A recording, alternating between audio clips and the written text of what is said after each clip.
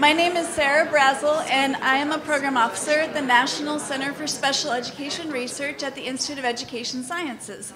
And we're located within the U.S. Department of Education, and we provide research grants. And our National Center for Special Education especially funds research in the area of improving outcomes for students with or at risk for disabilities. And as program officer, I'm over the areas of reading, writing, and language development, math and science, and technology for special education. And I was so excited yesterday when I walked in. I've seen so many of our researchers who are grantees through our programs, people who are developing interventions and doing some exploration work with data and also developing measures. So it's exciting to see all of you here today. And I get the opportunity to chair this wonderful session on the neurobiological bases and comorbidity of learning disabilities, and to introduce to you these four wonderful researchers. And today we're going to be doing the presentations first and holding the questions to the end. We're hoping that you can find some connections also between the presentations when you ask your questions. So as you're listening, please write down any questions that you have so you can remember them at the end. And to begin, we're going to start with Guinevere Eden, who is professor in the Department of Pediatrics and the director of the Center for the Study of Learning at Georgetown University. In the past, she's been scientific co-director for the National Science Foundation-funded Science of Learning Center, housed at Gallaudet University, and also president of the International Dyslexia Association. Dr. Eden's primary focus is on the brain bases of reading and how it's impacted by learning disabilities, language, or sensory experiences. And today she's going to be talking to us about brain imaging studies of reading and arithmetic in dyslexia. Thank you, Guinevere. Good morning. Let me just start by saying how much I've enjoyed this conference, and I'd like to thank the organizers, Russell and the team, and thank you for including me. And today I'm going to be talking about some work that follows on from the presentations that you heard yesterday. The motivation for these studies really being the fact that reading disability and math disability are very prevalent, and that they interfere with learning, and particularly STEM-related subjects, the way was discussed yesterday. Jack Fletcher gave a beautiful overview yesterday about dyslexia, so I don't have to spend much time on this. And if you attended his talk, you heard him focus on single word reading difficulties and the important role of phonological processing in developing reading skills, and how they, the fact that children with dyslexia have poor phonemic awareness skills is one of the main routes to which they, which leads to their difficulty in learning to read. And so if you think of it from this perspective, we know that children with dyslexia have reading difficulties and phonological awareness difficulties. We have a good understanding of the cognitive constructs that underlie these difficulties. And my talk is going to be about some of the brain anatomy and brain function that underlies these skills and how they may be affected. John Gabriele gave a very nice presentation also yesterday, and he touched on many of the findings that we already have now on brain anatomy and function, and I will focus only on fMRI studies, functional MRI data that we use, that we gain with this non-invasive technique to try to understand how the brain is organized for reading, how it differs in children and adults with dyslexia, and also how it may relate to arithmetic. John Gabriele explained to you yesterday some of the brain areas that are involved in reading. I'll be touching on some of these same regions, and so just to get you focused onto some of the areas that I will be focusing on. We heard yesterday from Dr. Gabriele how the occipital-temporal cortex is involved. It's thought primarily for orthographic representation or visual word form recognition. The superior temporal and intraparietal regions are involved. Primarily it's thought for phonological access and also for some semantic processing. And this dual role is also held by the inferior frontal gyrus, which also is involved in both of these processes. And the areas that have been primarily of focus in developmental dyslexia are these posterior regions, which seem to be underactivated. And today I'm going to talk to you about 4 studies that we did that ask these questions about how is the functional anatomy altered in people who have dyslexia, what happens to those individuals if they are given tutoring that is very intensive and very explicit in its instruction. What does the neural correlate of such a successful intervention look like? And then we move on to arithmetic, where we start asking questions about when we do tasks that involve reading and arithmetic, do they share any of their brain regions that they use? And is it also the case that there is a difference in arithmetic processing in children who have dyslexia, even though they may not be identified as having a math problem per se? So turning to the very first question, here's an example of what this kind of study looks like. If you are participating in this particular project, you might be lying in the scanner and you would be looking at a crosshair. Sometimes you'd be hearing a word and you would just repeat the word as you heard it. And sometimes you would be asked to repeat the words, but after deleting the very first phoneme. And new words would be coming up all the time. And what we do is collect the data and average across all the scans where you were doing just the simple repetition of the word and then comparing it to the one where you had to take off the first sound and do the phonological manipulation, and we subtract these from one another. So the idea here is this cognitive insertion where we're trying to pull out a particular process. So a nice way to think about that again is if you scan British brains and German brains and you subtract them from one another, you identify the areas in humor, right? So that's one good way of thinking about it. So what happens when typical adult readers do this task? Well, you identify the same network that you saw yesterday that's involved in reading, even though they weren't reading directly, they were doing this phonological task, primarily in the left hemisphere, occipital-temporal, parietal, and inferior frontal cortex. And here are our adult dyslexic readers, and you can see here's their activity, and it may look a little bit different to you, to the naked eye. And then if you do a direct statistical comparison, you will see that the adults with dyslexia, even though they could do the task because it was done, designed to be deliberately easy for them, they still underactivate parietal cortex.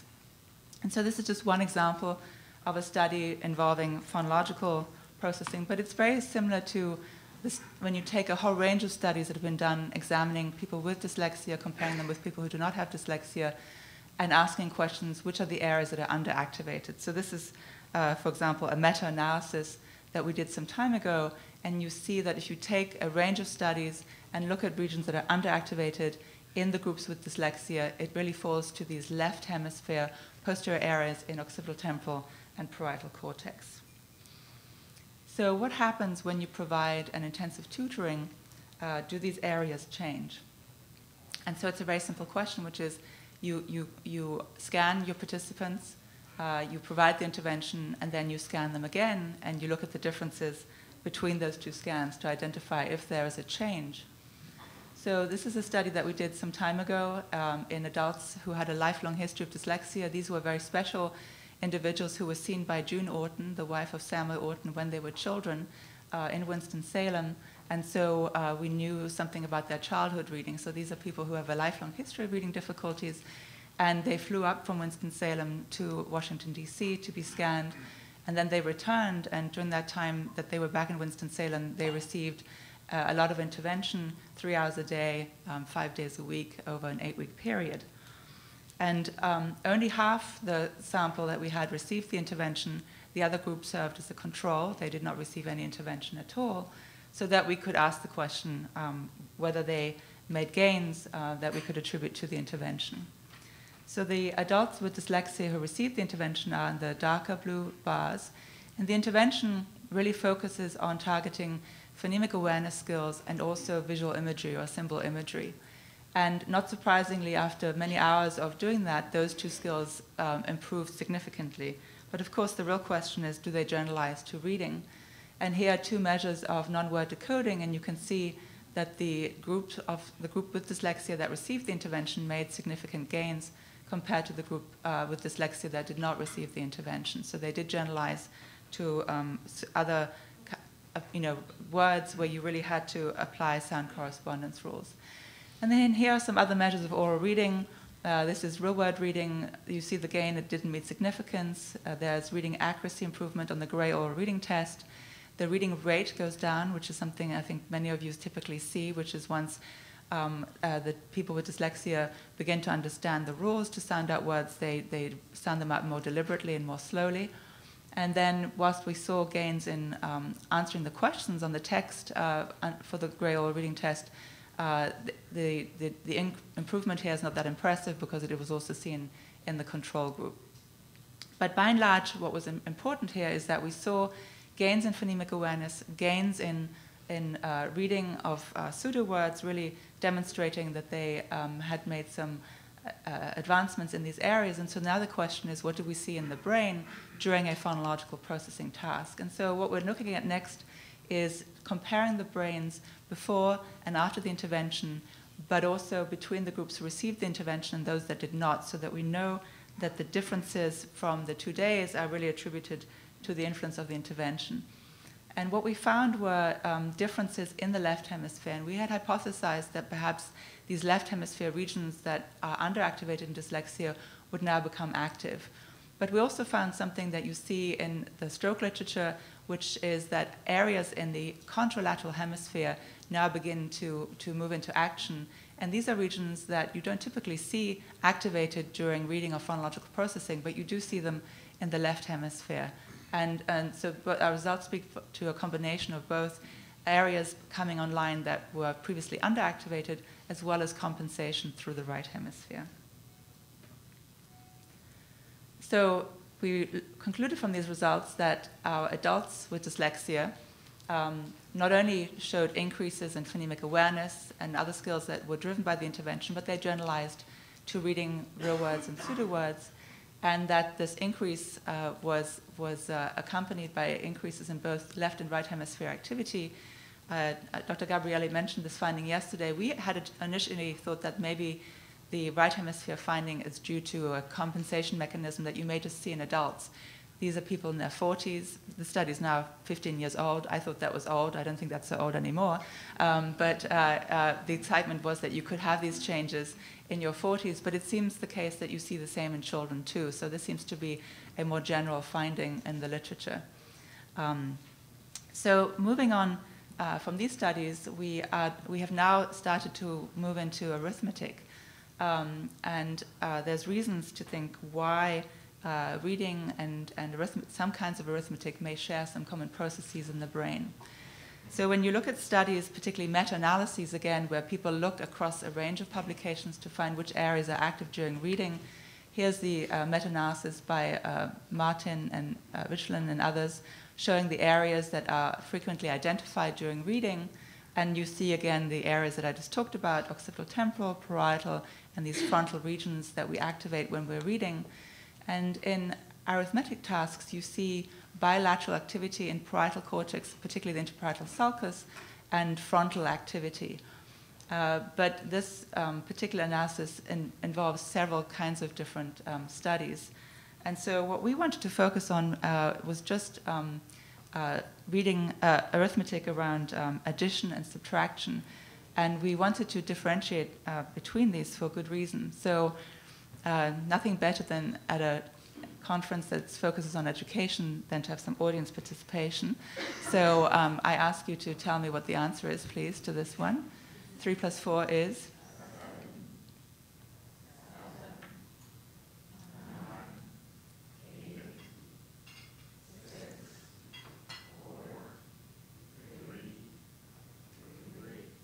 So you may have noticed it, and I'm sure many of you already are aware of this, but when we do subtraction, it takes us longer to solve the arithmetic problem. And this is something that you see in this chart here, where the time to do subtraction is longer than the time to do addition. And of course, that takes also longer if they are more complex. But this is an interesting phenomena. And this is interesting when you combine it with the fact that people are also aware how they're doing, how they're solving these particular problems. So when we do an addition like you just did, we typically just retrieve the answer because we can retrieve it from verbal memory. So in this case, 84% of people in this study talked about when they solved addition that they would use a retrieval mechanism. But you don't tend to use that retrieval mechanism when you're doing subtraction, where here you see only 31% used retrieval mechanisms to solve a subtraction problem, but they use other kinds of strategies instead. And so what we wanted to do is really focus on both addition and subtraction, with the idea that addition involves fact retrieval and subtraction involves a more quantitative strategy such as procedural-based arithmetic. And this, I should notice, is true for small numbers. And so we were using just very small numbers to ask this question. So in an fMRI study, what does this look like? So again, our participants would be lying inside the scanner, and this time we're asking them to solve these problems and tell us if the answer provided is correct or not. And then you just press a button left or right whether it's correct or not.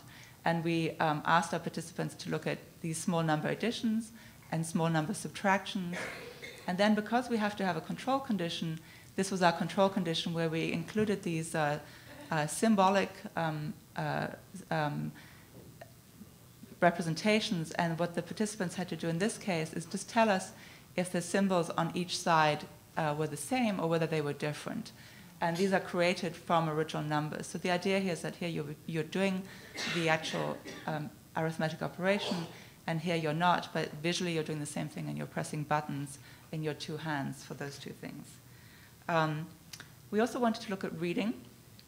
And a reading task that we have used often over the last few years is one that was originally designed by Kathy Price, where again you see a word, but this time you have to decide, does the word contain a tall letter, yes or no? And if it does, you press one button, and if it doesn't, you press another button.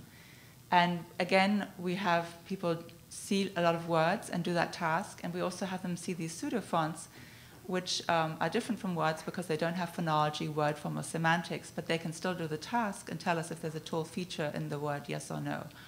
And it turns out that when you subtract the scans that you derive from these tasks, you identify areas that are involved in reading, much like we did many years ago when we looked at reading in beginning readers in children, in older children, and adults, where you see the typical neural signature for reading, even though the task is a very simple one where you just have to make a decision about a tall feature and whether it's present or not. So we use this task in a group of children and adults, and here they're actually combined. And you can see that when they're doing the implicit reading task, we activate superior temporal and these inferior frontal regions. And when they're doing the simple small number addition task, we also see parietal and frontal regions. And so it looks like there's some similarity in the areas that are recruited. And it looks quite different from subtraction, which, as expected, is much more bilateral, parietal in how it uses the brain. And this is a slightly more complicated slide, and I've just taken one section here. What I'm showing you here is an analysis of variance where we're looking at what these brain areas do that seem to have an effective task. So, for example, for reading, in this particular slice, you're looking at a coronal section.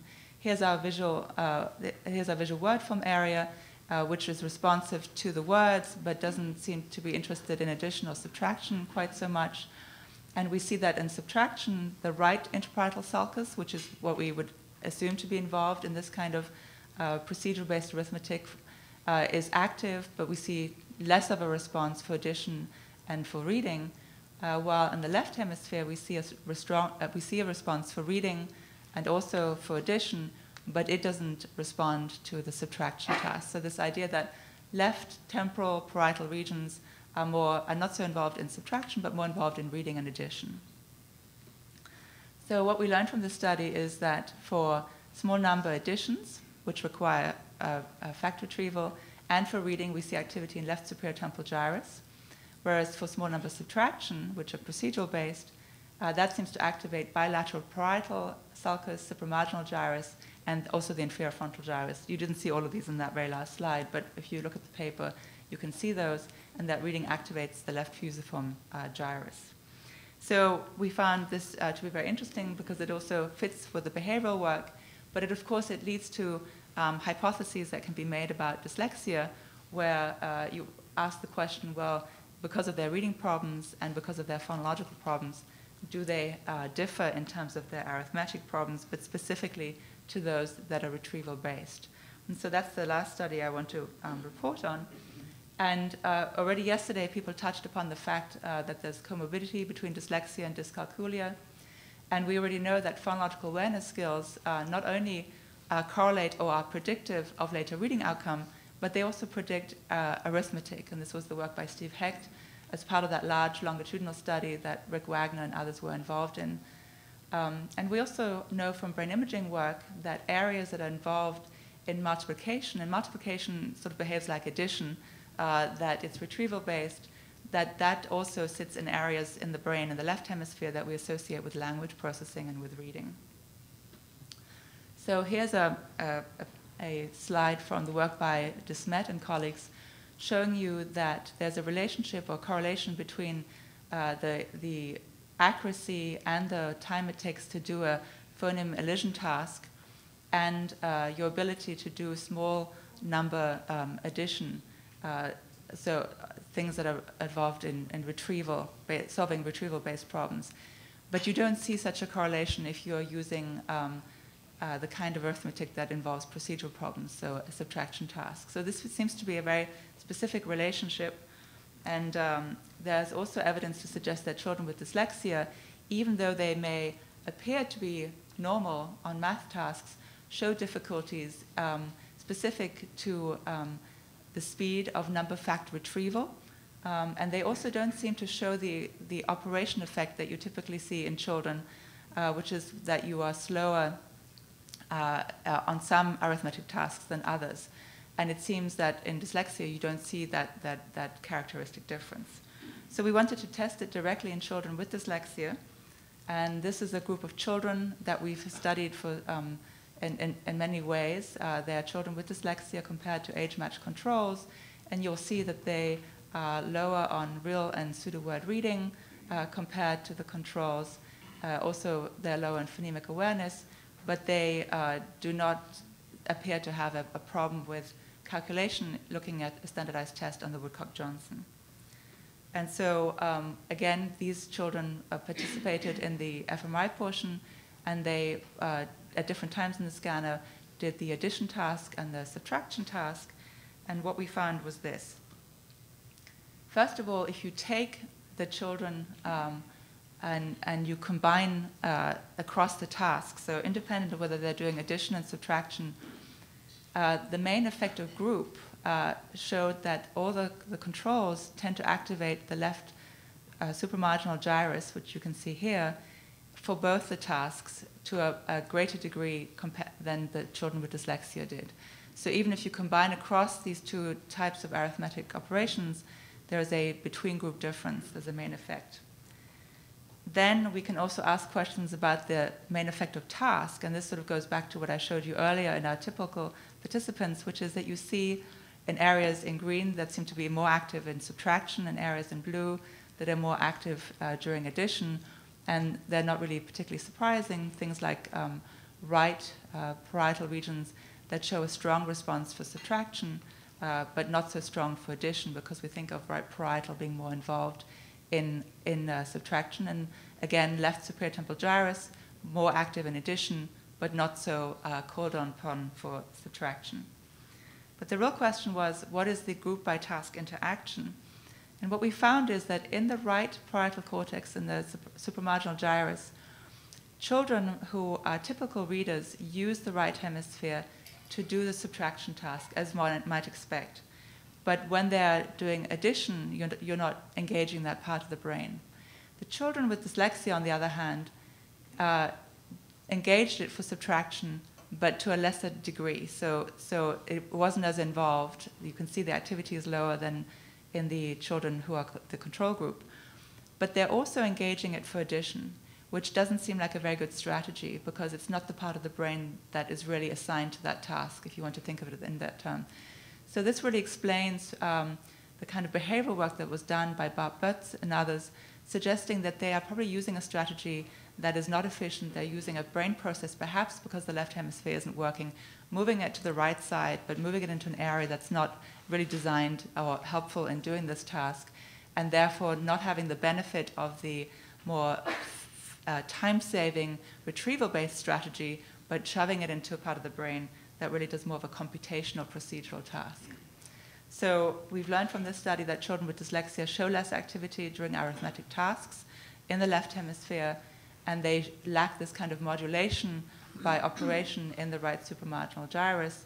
And this not only fits with some of the behavioral work that was done, but I think it really shows where brain imaging can uncover things we may not have expected. We certainly didn't expect it because the standardized test that we use for arithmetic doesn't distinguish between addition and subtraction. So we wouldn't really have known that they may differ on those two tasks. In fact, we don't, because we never got that measure. But going forward, we are looking at that more carefully. So I've given you a sense of 4 research questions that we asked. And so to conclude, what we've learned from this is that dyslexia is characterized by underactivity in left temporoparietal and occipital-temporal cortices during reading, but now we also know during arithmetic, and particularly during retrieval-based arithmetic. And we know that successful reading intervention can result in increases in activity in the left hemisphere, but also in the right hemisphere. And that reading and arithmetic do rely on some common brain areas if the task is one that involves retrieval-based arithmetic for small numbers. And we also know that those areas, when it comes to retrieval-based arithmetic, are used differently in children who have dyslexia. And overall, this sort of fits well with this idea of the neuronal recycling hypothesis, which Jack Fletcher alluded to yesterday. This idea that, of course, these are skills that don't come to us naturally. We have to reorganize the brain somewhat in order to do them. And as we learn to read and as we learn to do arithmetic, that process has to take place, and it may be somewhat more difficult for children with dyslexia to shape the brain in those ways. And I want to thank my colleagues, particularly Tanya Evans, who has been doing a lot of these math studies. Anna Matejko has just joined our lab to be doing more of these studies. And we have an ongoing study right now looking at children with both math and reading disabilities that's funded by the NIH. And we are also looking forward to starting a new study funded by the National Science Foundation where we look at children who just have math disabilities. Thank you.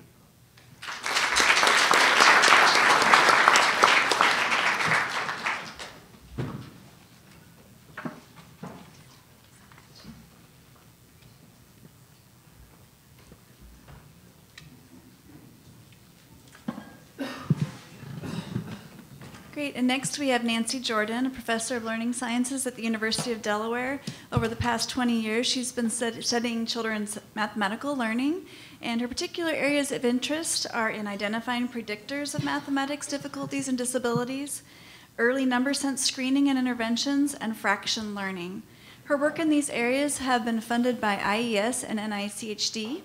And today she also is joined by Luc Rinne, a postdoctoral researcher at the University of Maryland in the Department of Human Development and Quantitative Methodology. Dr. Rinne's research focuses on the development of arithmetic fluency, including the effects of metacognition, math learning disabilities, and reading fluency.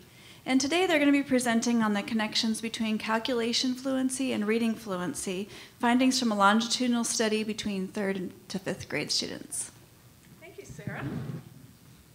Good morning. It's a pleasure to be here, and I think our study builds really well on the data that Guinevere just presented. I want to thank IES, who has supported this research as a part of the Fractions Center, or the Center for Improving Learning of Fractions in the Delaware Longitudinal Study. And of course, my former postdoc and colleague Luc Rinne, who has really led the way on this particular study. I'm going to present because it's a fairly fast presentation, but you can talk to him if you have any questions about some of the data analysis and methods and anything else you don't like. You can just talk to him. Thank you. So,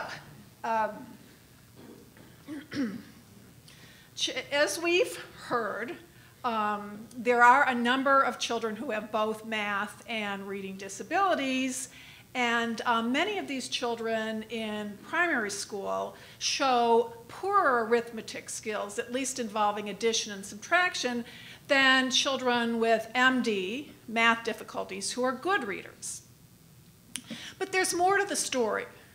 MD children are more accurate than MD-RD children on untimed exact calculations, but you see parity or few differences between these two MD groups when they are required to engage in rapid fact retrieval.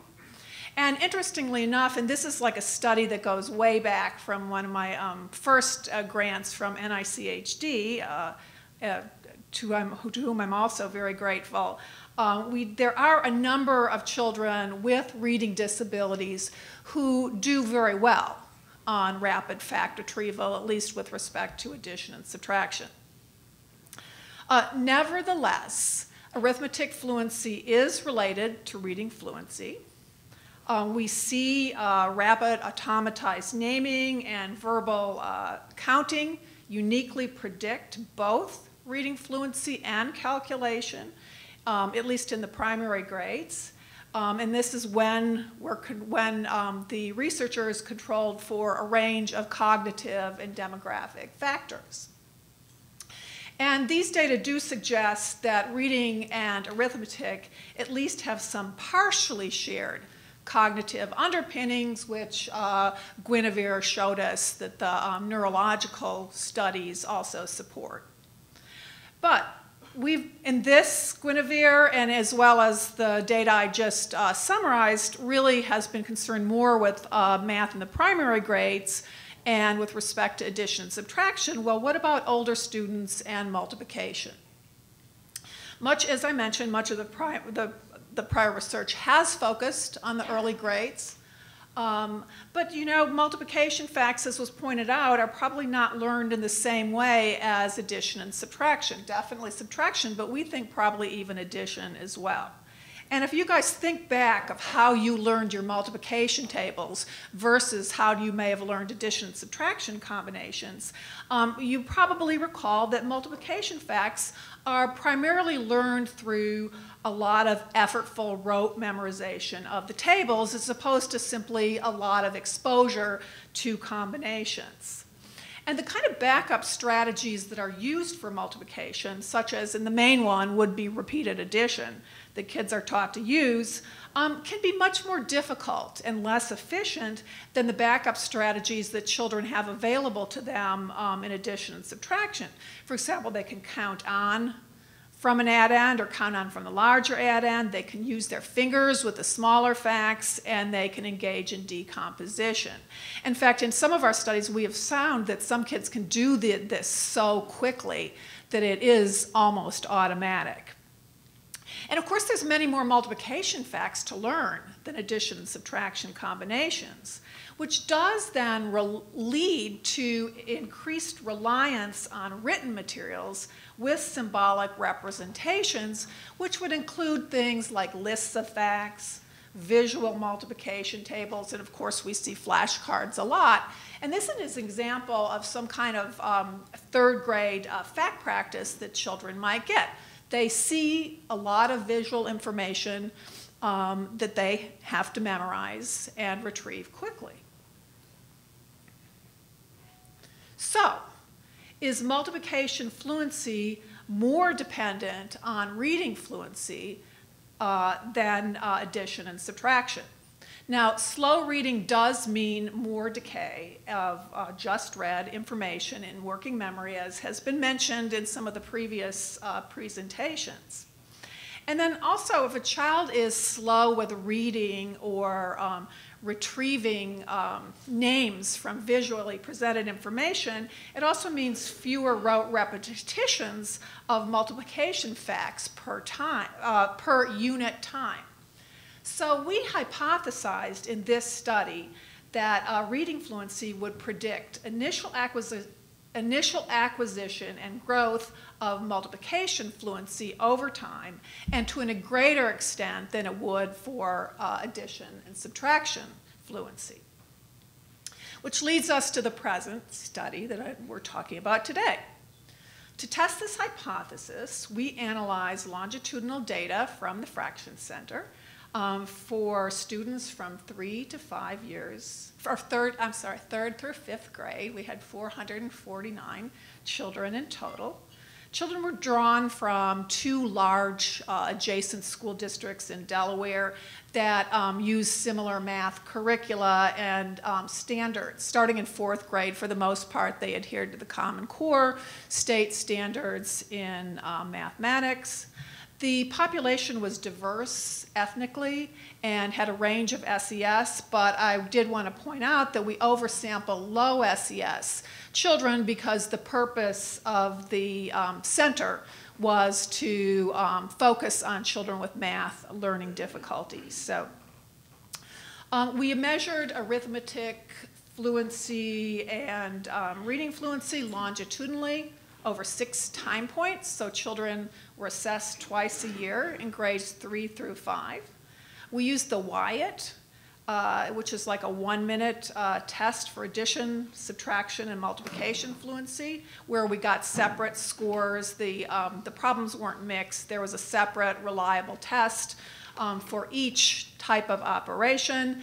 And then for reading fluency, we used a parallel measure, the Tower, which is simply a test of word reading fluency, and I think children have 45 seconds to read as many words as they can. So those are really, really easy measures to give over multiple time points. In terms of data analysis, we did control for a range of cognitive and demographic variables. We looked at nonverbal ability. We used the WASI matrix reasoning, which is highly correlated with overall verbal intelligence. We looked at verbal ability with the PPVT, which is a picture vocabulary test, oral receptive vocabulary, which also has strong correlation with overall verbal intelligence. Working memory was assessed by the Working Memory Test Battery for Children, which involved recalling sequences of digits. Attentive behavior was basically a classroom attention survey. We used the SWAN, where teachers rated children's behavior in math class on a Likert-type scale. And to get at numerical magnitude understanding, we looked at children's number line estimation ability on 0 to 1,000 number lines. And children were given a whole number, and they were asked to estimate where that number should be placed on the line. We determined the percentage of absolute error such that we calculated the distance from the child's response and where the actual magnitude is, such that on this particular test, the lower score means more accurate performance. And then we also controlled for age, gender, SES, and English language status. Luke built autoregressive latent trajectory models for addition, subtraction, and multiplication fluency. We have talked some about latent growth models in some of the other studies, but this model includes both cross-lagged and latent growth models. And the models capture, they're complex, but they're really great because they capture both long-term growth and arithmetic reading fluency and short-term cross-lagged effects from one point to the next. And this, I'm not going to expect you to read this or interpret it, but I just have it here to show. And Russell said, do not get into the weeds of data analysis. So I'm just showing this so you can see what the model was. We can always go back to it, but the asterisks are significant effects, and you can kind of see, direct effects and how we controlled for the cognitive factors and so on. But I'm going to summarize the results right here because I'm running short on time. So we found significant effects of reading fluency on multiplication fluency, but not on addition or subtraction fluency. And the thing that was interesting is there was a direct effect of early 3rd grade fluency on late 3rd grade multiplication fluency, and this is the period when children are first learning multiplication facts. So basically, when children come to 3rd grade, children who are more fluent with their reading also are better with fact retrieval at the end of 3rd grade, and also they grow more quickly in multiplication fact retrieval between 3rd and 5th grades. Also, number line estimation, acuity, not surprising, predicted both initial multiplication fluency and growth over time. And this is sort of a unifying structure that allows children to think about mathematics. So basically, if you have a good sense of numerical magnitudes, it makes it easier to learn multiplication facts. But of course, then it's really interesting that we had an effective reading fluency after controlling for number line estimation, which points to processes, sort of verbal processes associated with rote memorization also are important for children's learning of facts, which is why it may be related to reading. So, and here we're short on time, but basically you can see the numbers that are in red and asterisk show the significant effects on the multiplication fluency intercept, which is the level of performance, the slope, which is the growth over time. And you can see, in addition to the whole number line estimation, we did see some effects of attentive behavior as well as age, such that older children did worse, probably because our older children, our sample, our kids who started school later may have been retained, and so on. So, in conclusion, no, the rate's going up.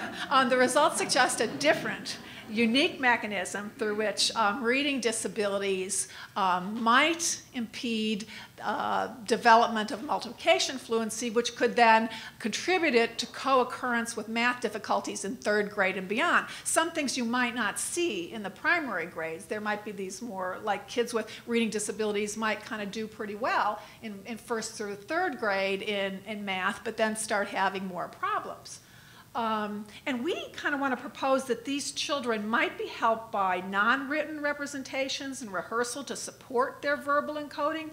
That is, when first learning facts, they might do best on practice that emphasizes oral context rather than written context. Of course, math only becomes more dependent on written representations as school progresses, and given that this is the fraction center data, we know that multiplicative reasoning and, of course, being very fluent with multiplication facts are critical for learning fractions in the intermediate grades, so these problems can cascade. Even, kids with dyslexia, they might not look like they have primary math difficulties, but then these things can happen. And then just finally, it's important to note that we didn't study a population of children already diagnosed with difficulties or disabilities, and more research needs to be conducted in this area. Thank you.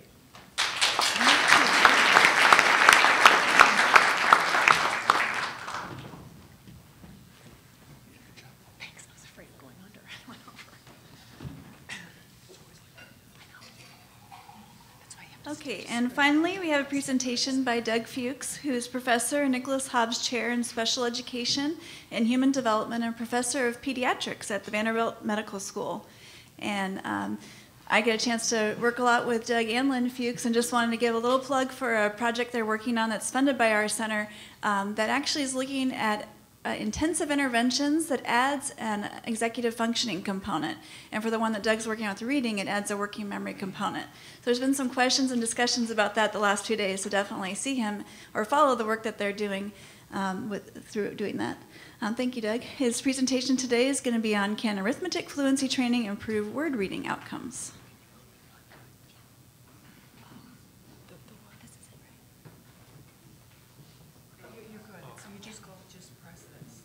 If you do you want this, or do you need? Oh, good. Oh, because my phone hasn't plugged in here. It has to. Oh, yeah, that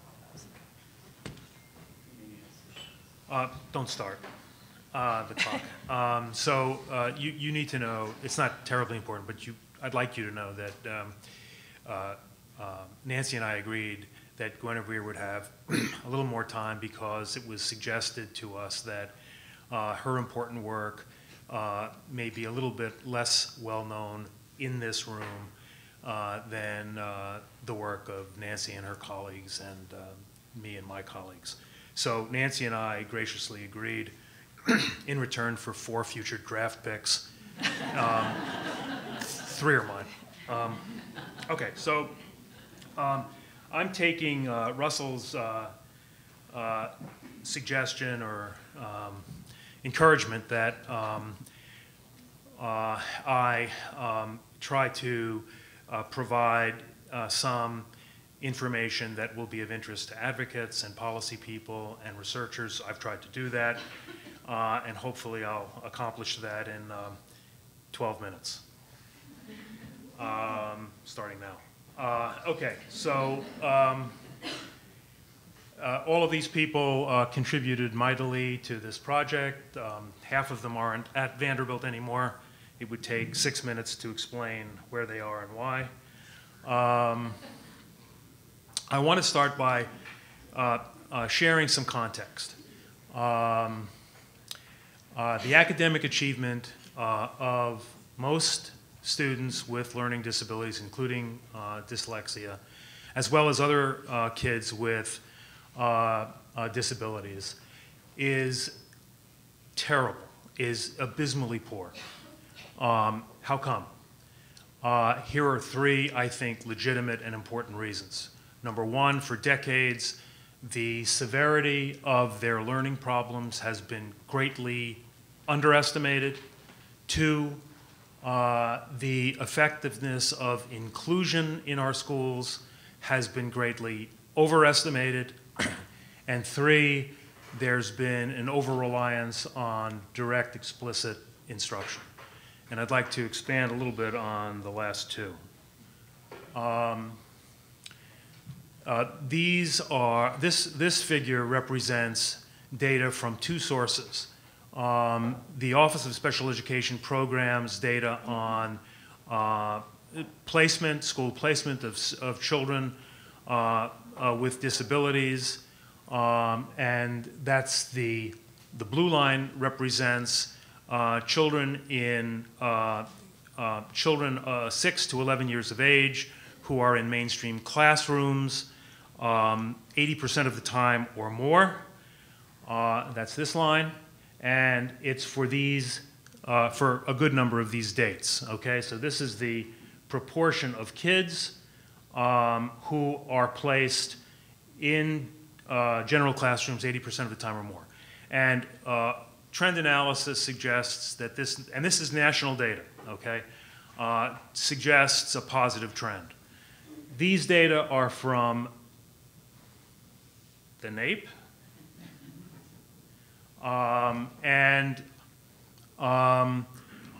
it shows the proportion of students with disabilities who are at or above proficient.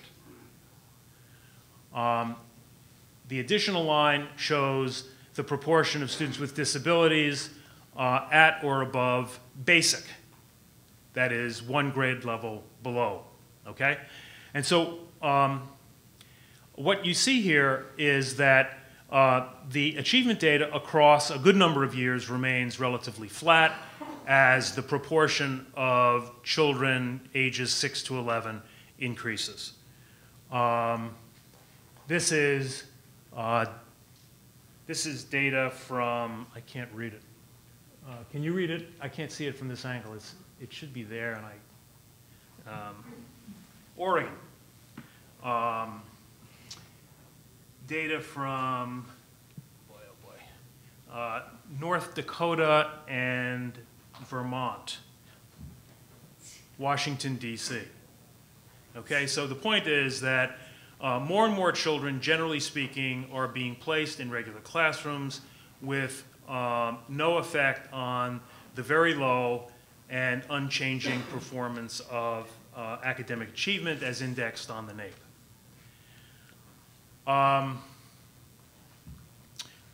The other contributing reason, I think, to the fact that we have large numbers of kids who are not achieving as we would like is that, and bear with me here because this is not, as I start this is not really what I believe about explicit instruction. For 30 years, the dominant and generally effective instructional approach for students with learning disabilities has been explicit skills instruction. Yet in the last decade or so, there's been between 25 and 35 randomized controlled trial studies of RTI, and what we find in these studies, predictably, is between 25 and 40% of the study samples being, quote unquote, unresponsive. direct explicit instruction is beneficial, it's helpful, it's a wonderful addition to our armamentarium of what we do with students with disabilities, but it is insufficient. We need new and validated instructional approaches targeting specific needs of LD subgroups to supplement direct instruction. And one subgroup likely to require such instruction is students with both severe reading and math problems. So Koppinen and her Finnish colleagues in an unpublished longitudinal study found 40% of first through fourth grade students below the 16th percentile in reading were also below the 16th percentile in math. 33% were below the 7th percentile. What's very unfortunate, of course, is that these comorbid students show especially poor instructional response. And to complicate matters, many schools lack staff and expertise and time to provide more than one intervention per student. So what happens is, because reading is usually prioritized, many kids who are comorbid for reading and math don't get math intervention. On the brighter side, research suggests that word reading and math facts performance share similar cognitive processes, which interventionists might leverage in developing efficacious interventions. But there's little experimental work that's been conducted, and what exists is inconsistent about whether early reading performance affects early math performance, vice versa, or both. We obtained reciprocal effects, but early reading was more strongly related to later math than vice versa, and Duncan had found the opposite, or the opposite, the reverse, I should say. This brings me to a randomized control trial that I want to spend a little bit of time talking with you about, and I think you'll find interesting. We had 269 first graders who were selected for reading difficulty. These kids were basically at the 10th percentile on several standardized measures. We recruited them in two cohorts across 2 years. They were randomly assigned to 3 conditions. A word reading intervention alone, I'm going to call that DF, standing for decoding and fluency. A word reading intervention with arithmetic fluency training, I'm calling that DF plus M, and controls. The intervention was conducted one-on-one for 21 weeks for a total of 63 sessions. Importantly, the DF only group got 30 minutes of instruction. The DF plus math group got 45 minutes of instruction. Fidelity of implementation intervention was strong across cohorts and years. The reading intervention included sight words, grapheme phoneme correspondence, and so forth. You know, the general suspects. We tried to do a really good job of that. The math intervention requires a little bit of explanation. Basic number knowledge information and efficient counting strategies for addition and subtraction were explained to children. A very important focus was on speeded practice to build direct retrieval of number combinations, know it and count it. So they were strongly encouraged to know the answer and to provide it as quickly as possible. If they didn't know the answer, or if they provided an incorrect response, they were then given a procedure to count to provide the correct response. So speed and accuracy was encouraged. The DF plus M, okay, so the reading and the math intervention and the decoding fluency only intervention were both superior to controls. Now stay with me. And the DF plus math group was superior to DF on word and non-word timed reading at post-treatment, as well as a year later in 2nd grade and a year after that in 3rd grade. Mediation analysis showed the effect between the DF plus M and the DF only group from grades 1 to 3 was partially mediated by improvement in speeded but not non-speeded math performance. This suggests that arithmetic fluency training can improve word reading.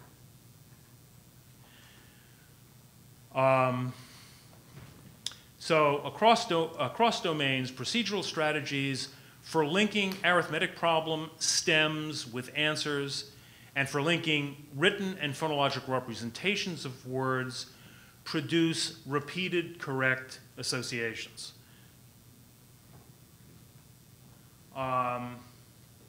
Repeated correct associations secure representations of arithmetic problems and words in long-term memory, maybe through the same underlying brain and cognitive mechanisms that reflect the ease with which students form arbitrary visual verbal associations. This may explain the previously documented relationship between word reading skill and arithmetic facts, both of which reflect the functional integrity of the relevant underlying domain general brain and cognitive systems. This may also explain our present finding that strengthening a domain-specific capacity for forming arbitrary visual verbal associations through fact fluency practice benefits children's capacity to secure representations of words in long-term memory.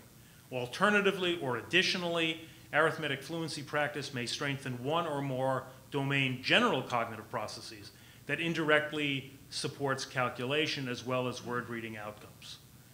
Findings suggest the potential of thinking deeply about word reading and arithmetic comorbidity when defined in terms of fluency, as we have, for increasing understanding about learning disabilities and expanding intervention efficacy and efficiency. At least 2 caveats. One is, as I mentioned, the treatments were of differing duration. And there is an additional need of, there's a need of additional competing mediators for word and non-word reading, including domain-specific skills and domain general processes. That's it.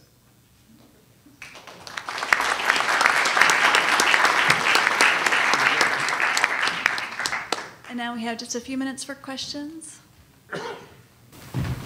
Yes, thank you. Doug, on your study, that first 30 minutes, was that of the DF plus M, was that exactly the same as done with the DF group? Yes. Yes.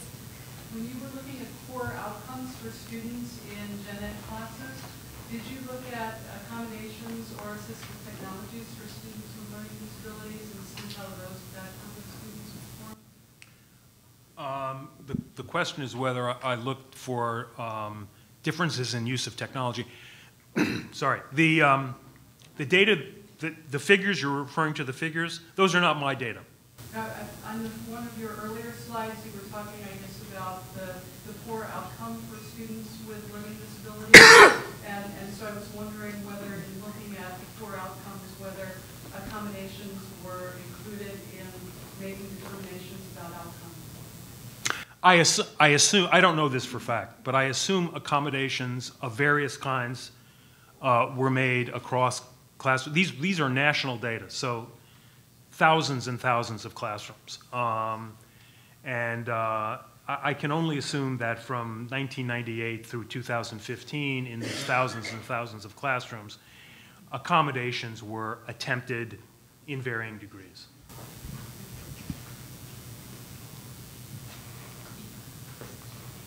Okay, last opportunity for the break. Okay, thank you. Thank you guys very much.